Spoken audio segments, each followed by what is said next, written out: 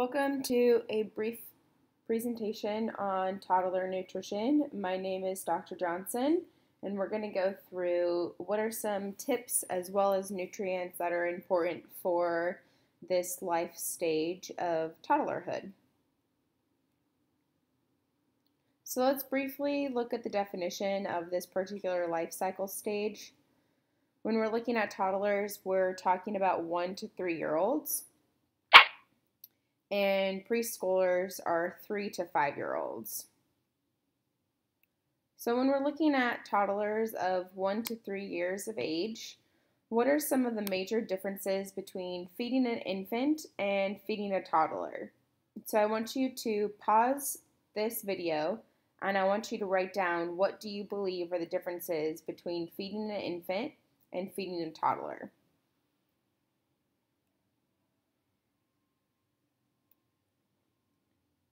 So if we look at developmentally, there's a huge change that even occurs in that first year of life. Specific to nutrition, infants are rapidly growing. Infants are going to triple their weight and double their height within the first 12 months of life. That is why they're eating around the clock. During infancy, you have the highest metabolic rate out of any life stage. For example, you need about 110 calories per kilogram, compared to an adult needs about 25 calories per kilogram. Now, we understand that an adult body size will be much larger than an infant, but it's just to show you that the demand is significantly high during this infancy life period. Infants also move from exclusively having breast milk or formula to then transitioning around 6 months of age to start introducing some of those iron-fortified cereals, pureed fruits and vegetables, and then ultimately some minced meats towards the 9-month phase. When we look at toddlers, we're starting to incorporate more foods because they have the motor skills developed in order for them to eat the solid foods. We also typically wean them off of breast milk or formula, and we introduce them to cow's milk. Now, cow's milk is not introduced during that first year of life because their kidneys are not fully developed yet and they can't process the amount of minerals that are in the cow's milk. Therefore, it is not appropriate for infants to have any type of cow's milk during the first 12 months of life. Toddlers start to naturally decrease their appetite because their growth slows. This can be a really challenging concept for caregivers because you went from feeding an infant around the clock to now toddlers who are not going to be eating much. So in the caregiver's mind, a lot of times what happens is they start to push food onto the toddler and kind of make deals with them, right? So, eat 3 more bites, eat 2 more bites. And this is something that we want to try to move away from, and we'll be talking about that a little bit more. This is also the time of life where you're going to see significant food preferences begin to develop, which is another reason why more exposure to a variety of health-giving foods like fruits and vegetables is essential. Even when the toddler says that they don't like them, we want to constantly expose them to try to help them learn to like them. Nutrition is extremely important during the first 3 years of life. These are 2 brain scans of a 3-year-old within the first 1,000 days. On the left is normal, and you can see that there's a lot of activity. It's a good size, whereas the picture on the right is a malnourished child. That is why a lot of programs are pushed into making sure that kids have adequate access to healthy nutrition and also just nutrition in general. Some of the public health programs are here. So these are governmental assistance programs that are trying to promote nourishment for underserved children. So people who are living below the poverty level, they have access to these programs. Let's first start talking about SNAP, which is in the bottom left-hand corner. SNAP is the Supplemental Nutrition Assistance Program. SNAP frequently is referred to as food stamps. However, we don't call it food stamps anymore. It is now SNAP. SNAP provides nutrition assistance to anybody, any age, any gender who is under the poverty level can qualify for SNAP. SNAP does not have any type of regulations on foods that you can or cannot buy, with the exception of you cannot purchase ready-made food. For example, if you go into a grocery store and there's the hot bar, and they have kind of the buffet food style where you can pick the foods that are ready to eat, SNAP will not cover that. However, SNAP will cover things like chips, soda, candy. This is something that we can debate. You can have your own decisions about it.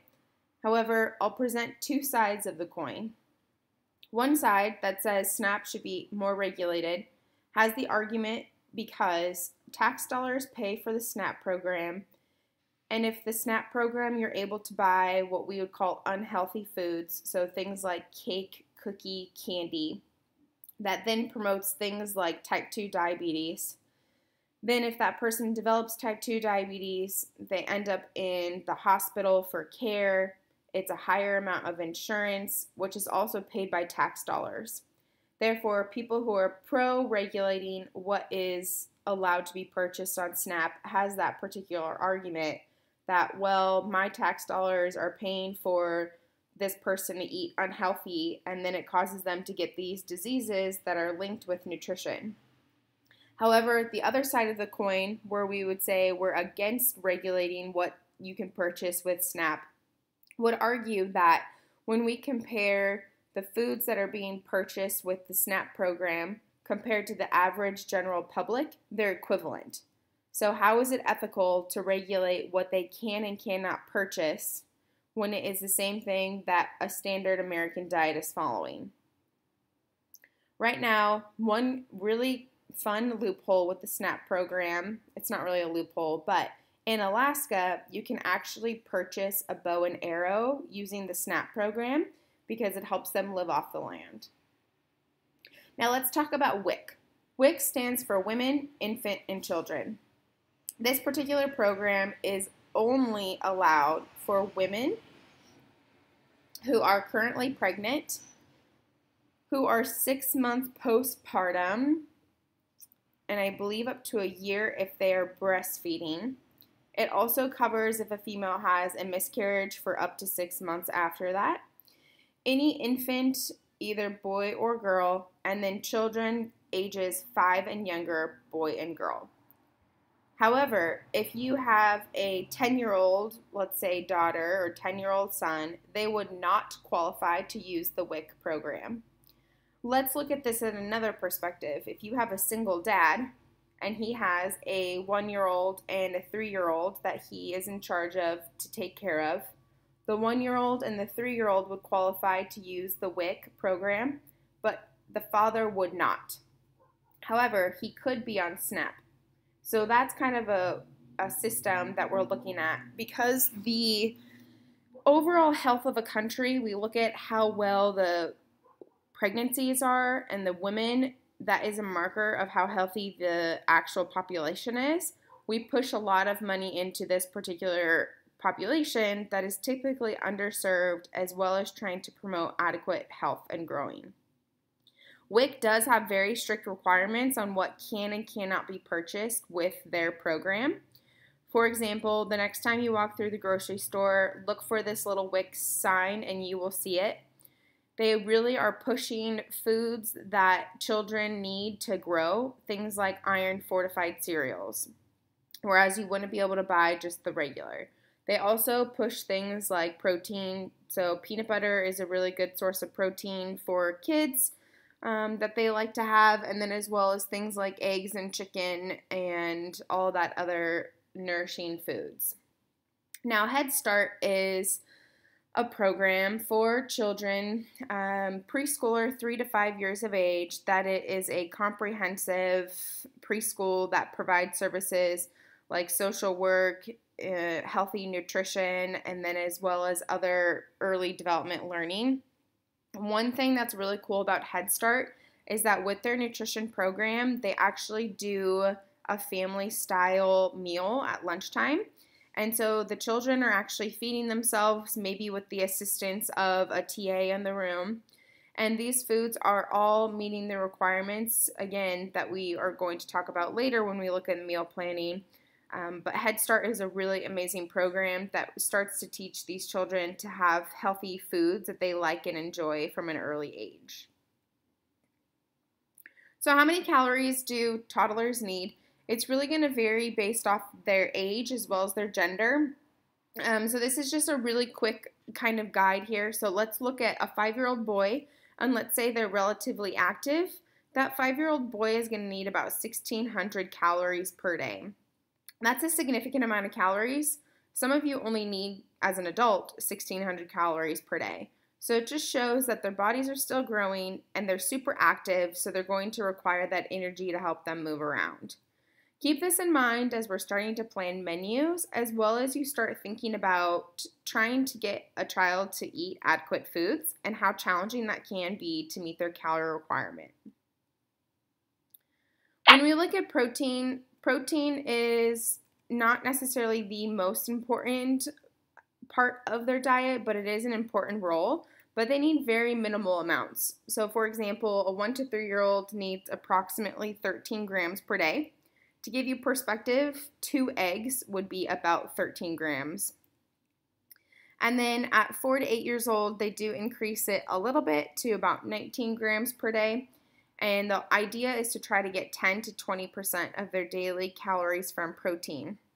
Now, when you start planning a menu, you will see that protein will exceed or go above the 13 grams per day. That is okay. It is going to happen. It is pretty much impossible to provide the child with all of their other nutrient needs without going over that protein. And that's more than okay as long as we're not going over their calorie intake too much, because chronically going over their calories is then going to promote obesity. So how do we actually determine if that child is getting enough? So this is an important aspect, and these are called the CDC growth charts. The pink one is for girls and the blue one is for boys. Essentially, what we do is, myself as a dietitian, when a child would come into the clinic, or also the physician does this when you go in for your checkups, they plot them. Now, when I was working clinical, we had to actually plot this on a piece of paper, but now we have these really great smart computers that do it for us. So here, where the black lines are, the black dots, that would be 3 visits, and this is a good trajectory of this particular child's length, so that means they're getting taller. What we don't want to see is if the dots go from this particular percentile, so this is about the 15th percentile below the 25th percentile, if that dot goes up and then down and then up and then down, so we're seeing really sharp spikes and really sharp dips, that's telling us that there's some type of underlying problem that we need to make sure that we can address. So you want to see them kind of stay right nice along and go up this linear path here. That would be a good signal of growth. So when we are plotting kids and putting them into the categories for BMI, unlike where we have like a normal, overweight, obese, we actually don't call children obese. So when we plot them here, so I'm going to give an example. It's kind of hard to see on the screen here, but let's say we plotted them and then we come up here and we get to see the percentile, which is this number here. If that child was plotted right here, that means they're between the 50th and 75th percentile, or slightly below the 75th percentile. So what that means is that they would be normal. We say that they're at risk of being overweight if they're between the 85th to 95th percentile. If they're above the 95th percentile, which would be over here, then that would be considered overweight. And then if they're below the 5th percentile, which would be on this blue part of the pattern, then they're going to be considered underweight. So this is something that we want to make sure that we can keep them in a healthy weight category, because that shows long term kind of if they're going to be obese when they're an adult. So if we looked at a 3-year-old boy and they have a BMI of 14, if you do have a practice sheet, You can plot them and then classify and see where they fall. And then if we had a 6-year-old boy and they had a BMI of 18, you could plot them and see where they are. So go ahead and pause the video. Maybe you can find a program online where you plug in those numbers and see what percentile they would fall under. So moving on here with toddlers and preschoolers, when we look at their developmental aspects, they're starting to seek a lot more independence. They want to do things on their own.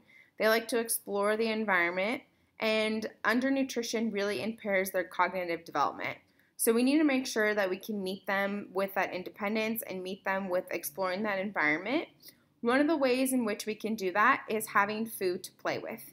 And I know that goes against what at least I was taught as a child, that I don't play with food.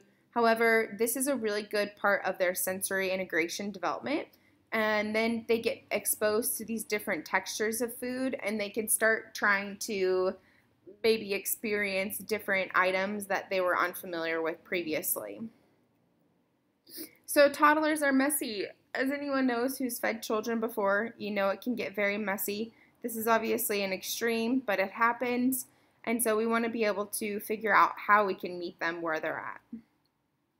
Again, I'm going to emphasize this, that we really want to remember that they have a natural decrease of interest in food due to their slowing growth rate. So feeding can become challenging, and we want to make sure that we understand this for several reasons. They're easily distracted during meal times, so it's best to not have them watching an iPad or watching TV. We really want them to focus on feeding. So what are some of those behaviors that we're going to be seeing during this life cycle? They demonstrate really strong food preferences and dislikes. New foods are better accepted if the child is hungry. And it's a monkey see, monkey do. So if you are trying to get that child to eat fruits and vegetables, and you personally don't eat fruits and vegetables, they're going to notice that. And so this is why it's really important to make mealtime a family time, as well as help getting everybody involved. And we'll talk about that in a little bit. Mealtime is essential for the overall growth and development of a child. Mealtime provides lots of opportunities for the child to practice language skills, social skills. It develops positive self-image, and it is not a time for force feeding. So this is one aspect, the last bullet point, that Ellen Sater is one of the gurus on how to feed your child not too much and not too little. Her website is full of healthy tips for care providers in order to make sure that the child is adequately fueled and developing a really good relationship with their food. So if we force a child to eat, especially during this time frame when they naturally have a decreased appetite because they're not growing, what can happen is we can be promoting obesity long term. Children are natural intuitive eaters, so what that means is they only eat when they're hungry, and if they're not hungry, they're not going to eat. Unlike us as adults who are eating food based off of maybe our schedule, out of boredom, out of stress, children don't do that yet. And so we don't want to teach that by forcing them to finish the food on their plate. If they're not hungry, they're done eating. We might negotiate with them in regards to letting them know, if you are done, we are not going to be coming back. So make sure that you are full. And or on the other side, if they ask for second servings, but they've already had quite a bit of food, we can say, let's go play for 30 minutes. If you're still hungry, then we can come back and have another snack. This is important because we don't want to teach the children to not be able to feel what full feels like and then be able to feel what hunger feels like, right? Because naturally, most of us don't go by our hunger, full hormones and feelings anymore, but children do. So when we look at toddler food intake, there are specific serving sizes that are better to look at the actual template on the menu. In general, it's about 1 tablespoon of food per age. So for example, if the child's 2, then they would get 2 tablespoons of the different food groups. It's better to actually have the child serve themselves than you serve them. Why do you think that may be?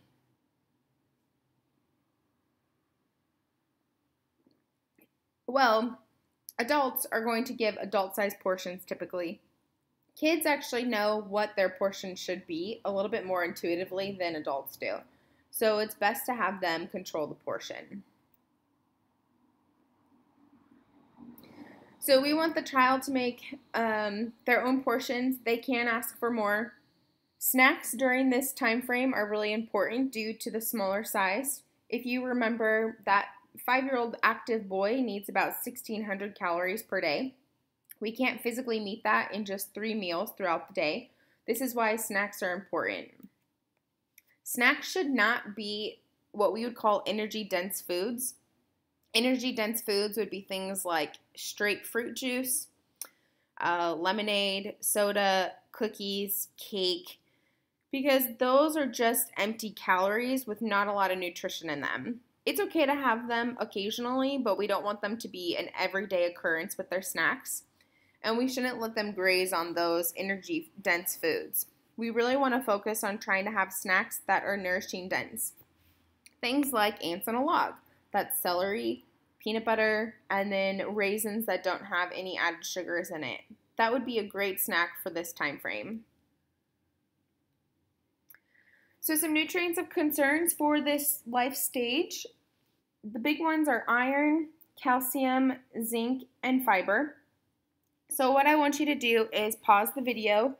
I want you to think and write out what are the main functions of iron, calcium, zinc, and fiber, and then provide at least 3 to 4 food sources for those nutrients, because this will come in handy when you start planning menus. And if the child is low on iron, once you analyze it, you are able to actually remember what foods contain iron.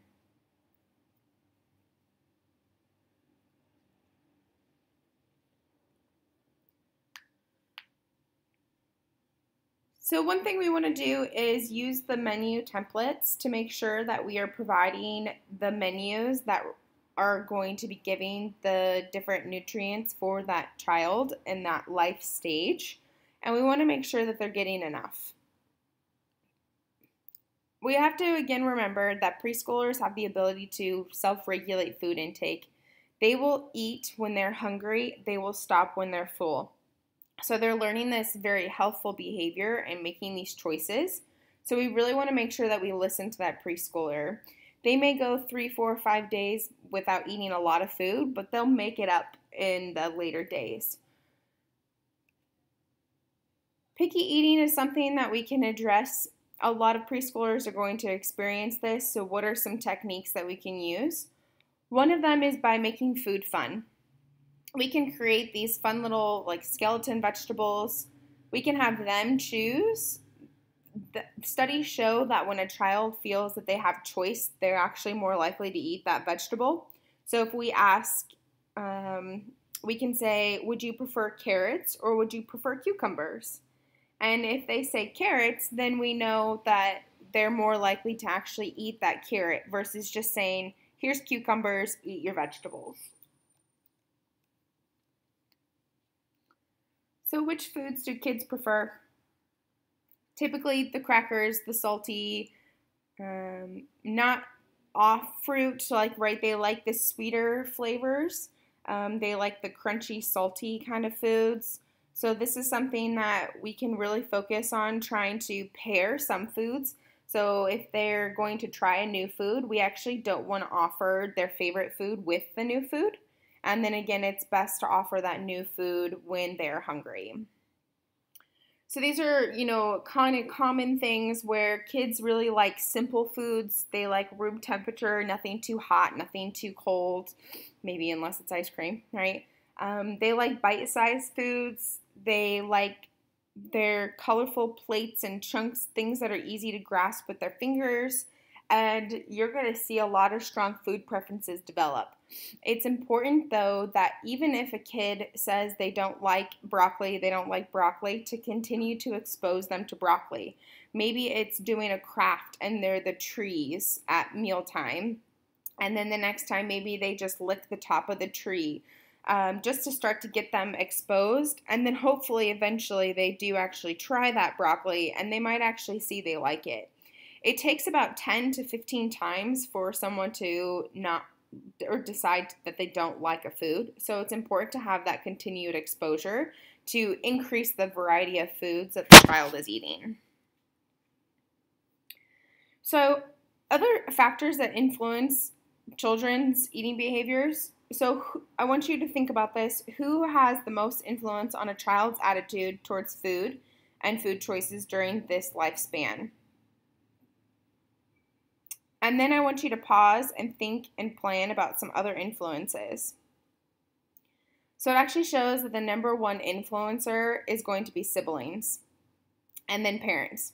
So this is an important aspect to consider because that goes back to the monkey see, monkey do. So we want to model eating healthy if we want our children to eat healthy. So what are some other influences on food choices? Pause the video and write those down.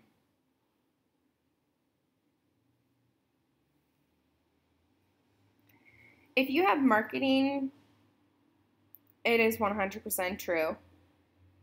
Companies pay a lot of money in order to have a particular food on that menu, on that shelf that is within eyesight of the child. So when we're looking at grocery stores, the items that are on the shelves on the very bottom rack and then the items on the shelves at the very top are going to be the ones that are typically a little bit healthier. The ones right in the middle tend to have a lot of added fats and added sugars in it, and those are typically going to have a lot of marketing messages with kid characters in order to grab the attention. Because what happens? That kid sees that cartoon character that they love so much, they want that sugary food, and then mom and dad or care provider says, I'm sorry, no, and what happens? Child throws a tantrum. And then in the middle of the grocery store, you have this kid throwing a fit. So what happens? Mom, dad, care provider cave because they want that child to stop crying. So they just end up buying that sugary food. Again, companies pay millions of dollars on marketing and advertising and product placement inside the grocery store. And in fact, the Public Health Advocacy Institute says that kids don't have the ability to recognize the intent of this advertising, and that blurs the line with the popular characters and not so healthy foods. So Disney is doing this really cool initiative that they're working on to where they're going to be putting on what we would call kind of kid food, so things like fruit snacks. They're going to be putting a check like a Mickey check, if the foods are under a certain amount of calories, saturated fat, sodium, and added sugars to help parents make a little bit more informed decisions. But right now, that's not fully developed because it is very confusing and misleading because a lot of the products that have kid characters are not as healthy as, let's just say, a plain fruit and vegetable. So we need to remember during this time frame that toddlers move along slowly, and it can be very frustrating for the care provider. However, it is important to continue to expose them to a variety of nourishing foods because this can help them develop that relationship with food in a positive manner and also be confident in making those choices of choosing healthier food items.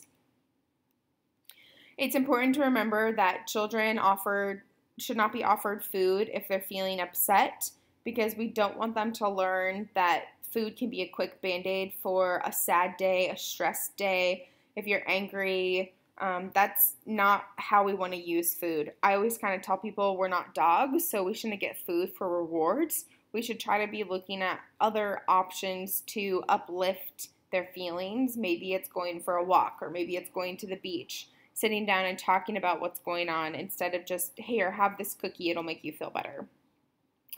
We also don't want to force them to eat food because this is when they get turned off by food. And we want to try to stick to structured meal and snack times because that helps them create that routine. I want you to pause the video, and based off of everything that we've been talking about during this lecture, I want you to write some bullet points and draw some pictures to help teach parents how to feed toddlers.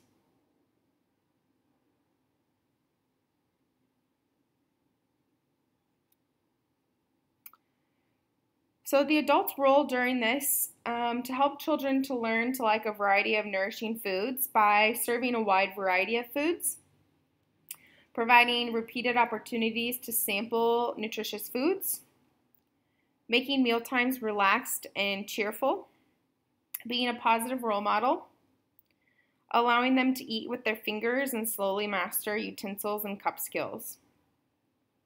So let's look at some ways that we can get kids involved in the kitchen. So again, I want you to pause this and brainstorm appropriate activities for a 2-year-old, a 3-year-old, a 4-year-old, and a 5-year-old. How might you get them involved in the process of mealtime? The more you can get them involved in the process, the more likely they are to try these foods.